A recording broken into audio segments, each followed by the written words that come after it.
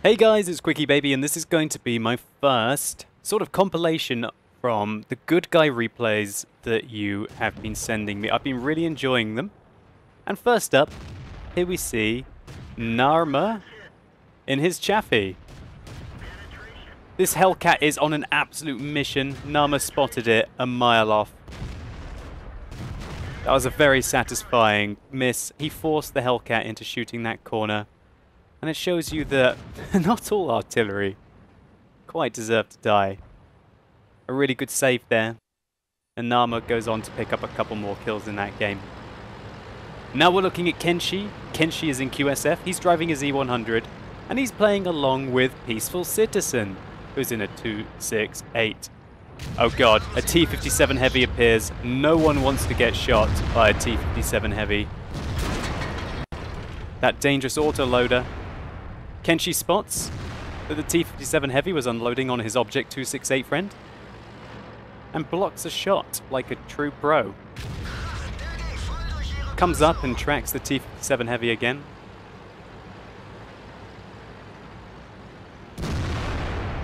Both the Object 268 and the 121 on his team congratulate Kenshi for that move. And it allowed Peaceful Citizen in his Object 268 to take out that dangerous American autoloader without taking nearly as much damage as he could or should have done. Not done yet. Kenshi sees the Peaceful Citizen is putting himself into another tricky situation, and BAM! Rams the WZ-120 for 347. Peaceful Citizen still misses his shot, but thankfully, another trusty E100 behind him finishes him off. And really, this is definitely a better love story than Twilight. And this is exactly the kind of grassroots, the kind of candid help I've been really enjoying watching from all of your replays in this competition. Now we're going to watch something a little bit more amusing. And how many of you have seen this situation?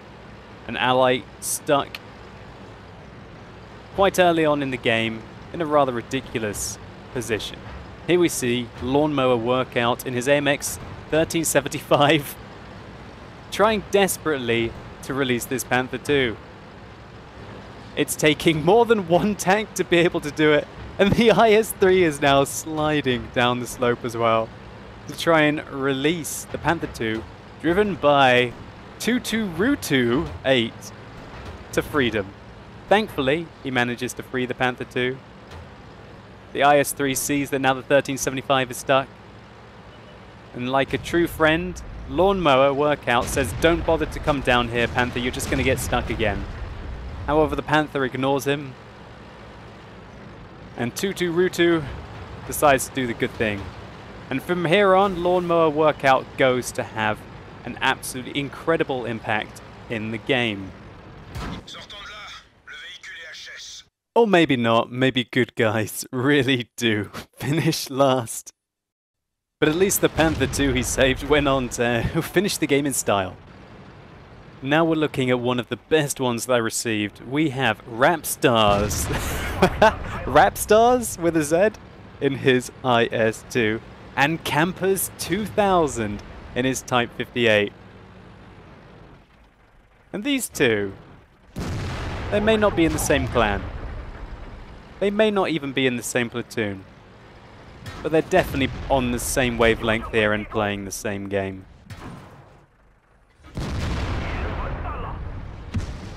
And this is the kind of the teamship, so to say, that you can build in random games. When it happens naturally, it's just so satisfying. So Rapstars here is using his IS-2 to great effect, angling his armor and shooting down at the KV-1S and the Cromwell.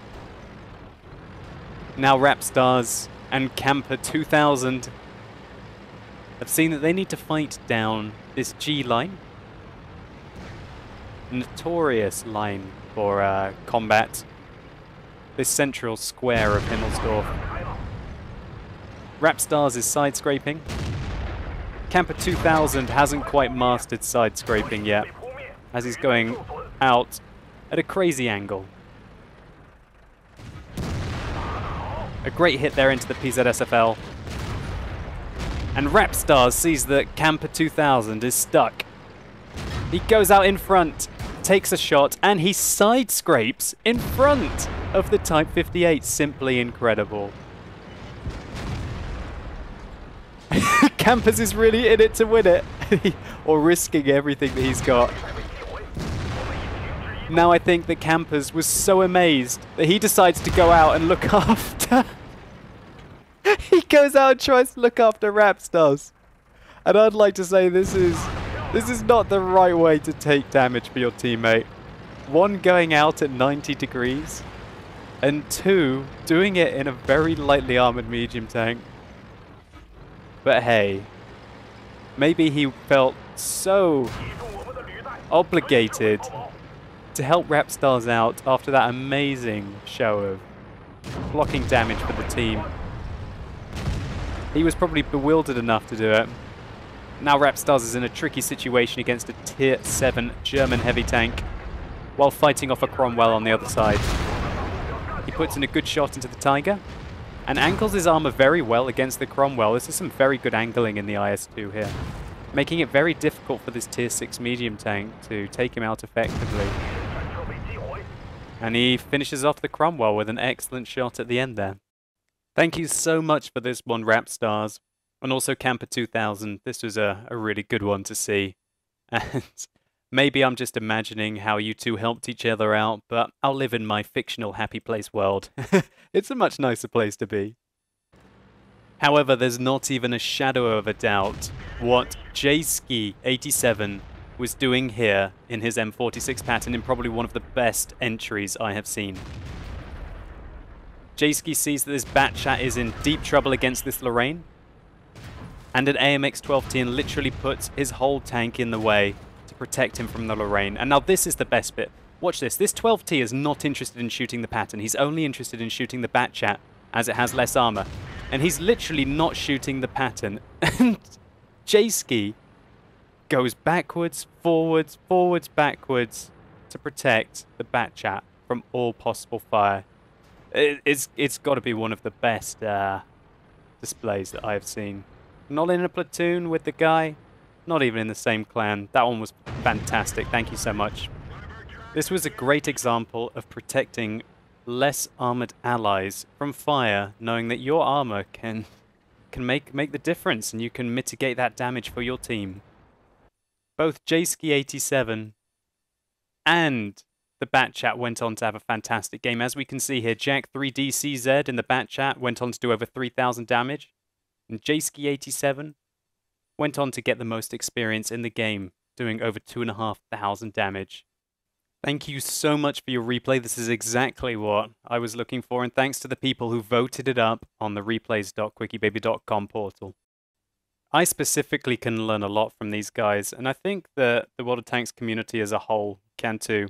I'll be sending Jski87 2,500 gold for this replay. Thank you so much. And I hope that everyone else who was featured in this video were happy that they're also the good guys as well, even though they haven't specifically got a gold reward.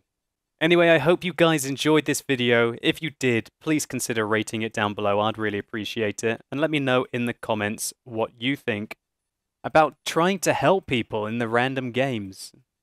Anyway, thank you so much for watching. You've been epic, and hopefully I'll see you soon.